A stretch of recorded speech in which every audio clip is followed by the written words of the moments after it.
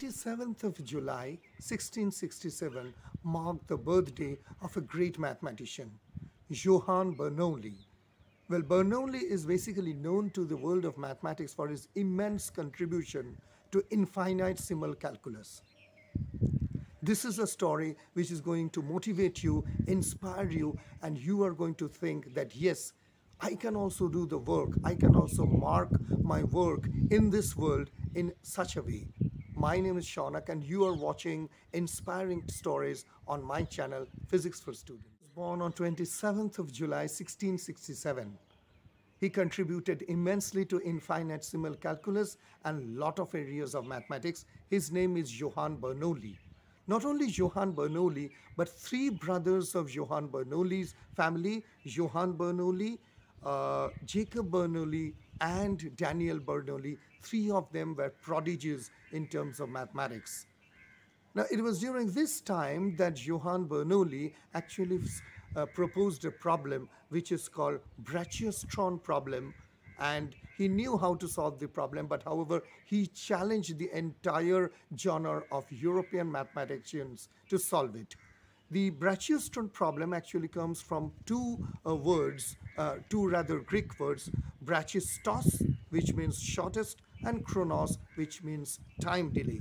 So in general, if you think what the problem is, you're given a shape of a curve and there is a bead which is sliding from the state of rest and accelerated by gravity. And what is the shortest time that the bead will take to reach to the other end?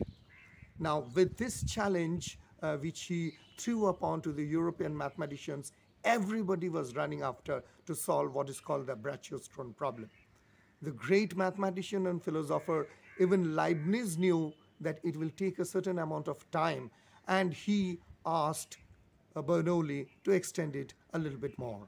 Given Johann Bernoulli's problem to solve within 6 months, it was during this time that Sir Isaac Newton was working at the Royal Mint.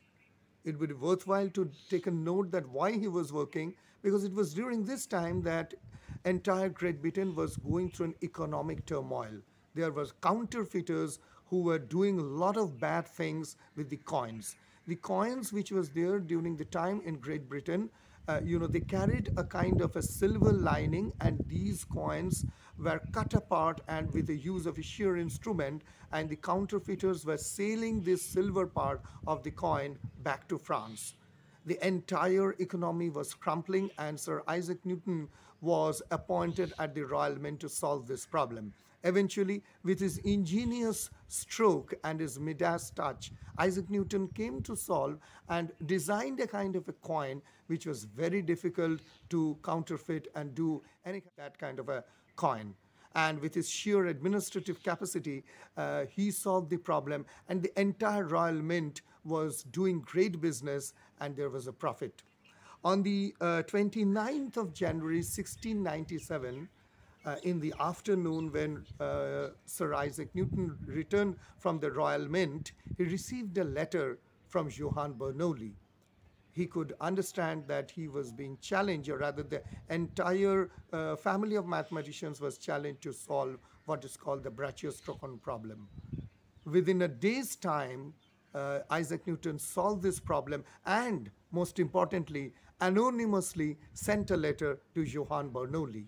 Bernoulli opened the letter of Newton and he told what is famously known is that we know the lion by his claws. Create a kind of an impact, create a kind of a wonderful work which will inspire people. You not need to send or write or come in front of the people with your own name. You can write anonymously. You can be like Isaac Newton when you're sending the problems, not signing your name.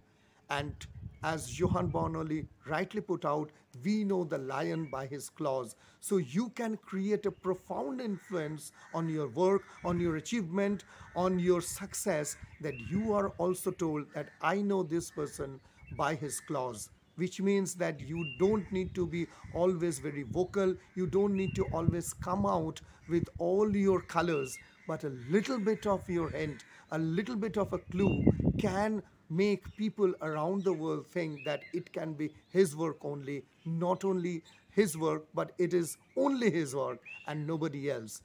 And the world will start applauding you just because of your achievement. You always don't need to portray yourself, and the world will tell you that I also know this person by his claws. Thank you for watching Inspiring Stories. My name is Shaunak. I'm signing off and promising you to come back with yet another inspiration story. Thank you very much for watching.